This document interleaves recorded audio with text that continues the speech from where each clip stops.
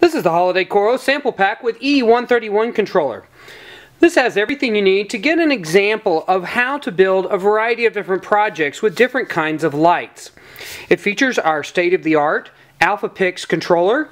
There are 4 outputs, and this is driven by Ethernet. It is an E1.31 controller, and it is powered by a 45 watt power supply, 110 volts input, 12 volts output, and then all the pixels shown here are all 12 volts.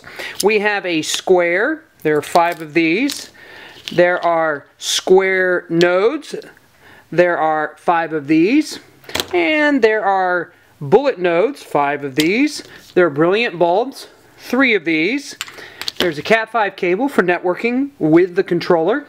And there are 5 rectangular modules, 3 pixel sections with 3 LEDs each of a 3010 pixel strip, and we include a length of hookup wire and shrink wrap for building your projects. Now, this particular project does not have a specific design. There is no specific way to hook it up. It's simply for you to test your pixels, get an idea of what these pixels look like, and also get a feel for how you can mount and utilize them. This is the Holiday Coro sample pack.